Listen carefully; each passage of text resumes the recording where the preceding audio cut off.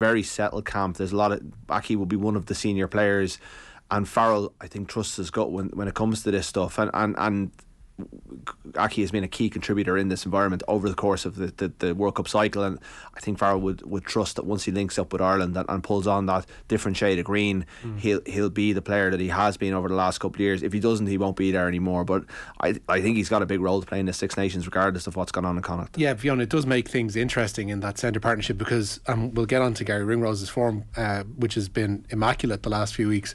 But that number 12 jersey inside him is vacant at the moment, with Robbie Henshaw's injury absence, with the rise of a Jamie Osborne, with the consistency to a degree of Stuart McCloskey as well, and what he's done with Ulster in the last 12 months in particular, and with Bundee Aki.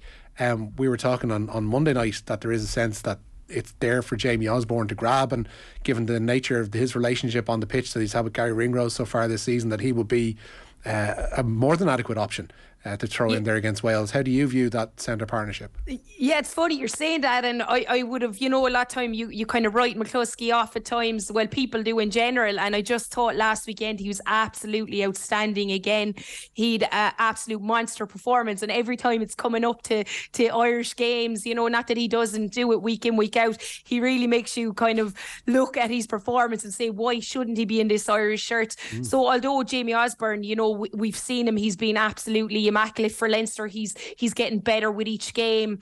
He obviously doesn't quite have the stock yet, at that high international level. So he's probably not there yet. But being in that environment going into a World Cup cycle will absolutely push him on as a player. But if Bundee isn't fit, or if he isn't training to his best of ability, I'd have all my faith in McCloskey. He's absolutely doing a job for Ulster, and week in, week out, we only notice it with Ulster when he's not playing, the impact that he actually has on that team, and I think he should be given a couple of games, definitely Six Nations time, to prove his worth, because he's just a brilliant, excellent player, I think. Is there a sense there from you, Fiona, that you don't necessarily see a quote unquote settled centre partnership for the duration of the Six Nations, that it is worth road testing a couple of these guys in different partnerships, in partnership perhaps with Garry Ringrose in the majority of senses, going down through these 5 matches?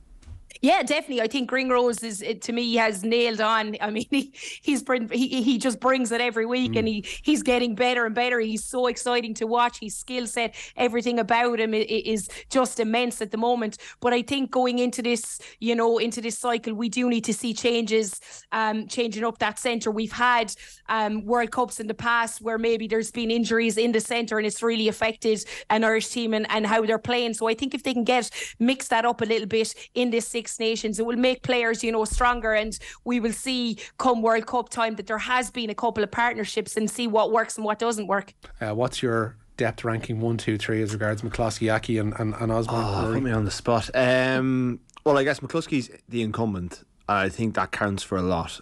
I think Aki is a perfect number 23 for this Ireland squad. I think they've used him before, and probably Osborne is the outsider. So as it stands, before they've had a day's training, I think that's the way it stands going in. But Farrell, we have seen, backs players who do well in training, and if I was Jamie Osborne going into that camp, I'd be looking at what Mac Hansen did last year, and came from pretty much nowhere to start the first Six Nations game of the season because of what he produced in training. He just wowed them, and they just went, right, we got to back. This kid is on a streak. We've got to back him. Now Hansen was a little bit older, a little bit more experienced, and the position was less settled, but they've picked him in that squad partly for his experience, but also on basis of his form. He's playing very well. He's playing in a Leinster setup, which I think is a massive advantage, because you've got Leinster players around you, unfair as that is on McCloskey. So I think he's got a shot, and people with former players are looking at this guy and absolutely raving about him. I've heard some of the most effusive praise I've ever heard from the world of ex-player punditry about Jamie Osborne, from some of the greats of the game that I've ever heard about any player. So he's clearly very, very highly rated. He's in very, very good form. But McCloskey played well in November and started all 3 games, so it's hard to argue that he should be dropped. I think he deserves to go into the week, certainly before any training, as the favourite, and I think they like Aki in that 23 jersey. I think he gives them an awful lot off the bench. Is Jack Crowley a consideration? Because when I looked at that Six Nations squad, what was named last week, obviously the 3 out halves was the main standout, and no Carberry, but Crowley's been operating as an inside centre a lot for Munster in recent weeks. Is there a sense that he can cover there too and he is an option, or is it that? I think if you put him in the 22 jersey, he could play 12 off the bench. He could play 15 off the bench as well. I don't see Ireland have never gone that way. They've always gone for a big, powerful inside centre who can win gain line for you. Against Wales away from home, I think that's what they'll want as well. You know, Henshaw is due back for France, maybe definitely Italy in round 3. So this is an open question for a while. But I think Henshaw, barring a pretty strong performance in game 1, Henshaw will walk back into the team because he's so good. Maybe that's unfair, but Henshaw is one of those players with huge status. If he's training well, he'll come back in. Crowley, like Carberry, with the ability to move the full-back, offers you a lovely versatility off the bench and a chance to maybe change up what the opposition can see. But I don't see him as a test 12 from the start. I think Frawley is another one in that regard when he's fit. But yeah, I don't see him as a test 12 from the start. I don't see them going that way. They've never gone that way in this cycle. Okay, Fiona, why do those question marks persist over Stuart McCloskey if he has been so consistent and he has operated at such a high level and he has started all 3 November internationals? Why do people still kind of cock their noses at him a little bit? I suppose it's just looking at how inundated and lucky we've been at centres in the past and the skill set they'd had. It's not that McCloskey isn't a skillful ball player. It's just that he offers you something a little bit different. He's physically dominant. He's he gets you over the gain line. His offloading game mightn't be viewed as what we see out of the likes of Henshaw or Ringrose. His footwork, I think he's worked on that, to be honest, in the last couple of seasons. And Ulster supporters in particular really acknowledge that and really sing his praises in that department. We know physically what he can offer, but I think as players and fans, when we're looking on, he's one of those guys that you just know is always reliable, always there, physically dominant, but probably doesn't offer you that little bit of X factor that you'd like to see in the centre.